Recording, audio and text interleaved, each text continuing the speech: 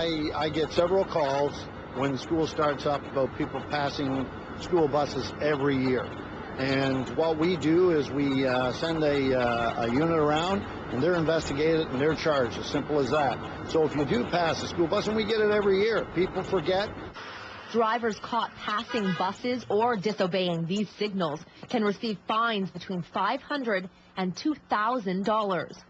Mike Lawler has been getting kids to and from school safely for 4 years and says impatient drivers are the biggest problem. When you see us, slow down. We're making frequent stops. Be aware of our school lights and observe them, please.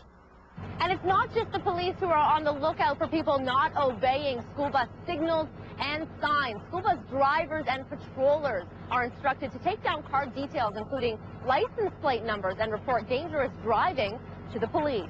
Reporting in Aurelia, I'm Jackie Crandall for A News.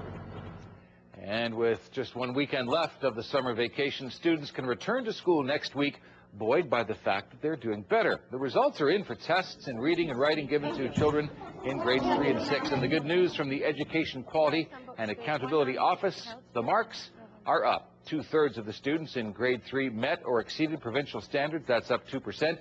And in grade 6, 67% of kids made the grade, a significant improvement of 6%. And the report says many of the students who didn't pass when they first wrote the test in grade 3 did pass by the time they took the test in 6th grade. Proof educators say the tests are working to help teachers find and fix problems.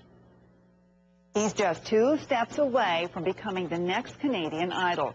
Drew Wright of Collingwood made it to the final 3 last night, and his fans have been behind him every step of the way.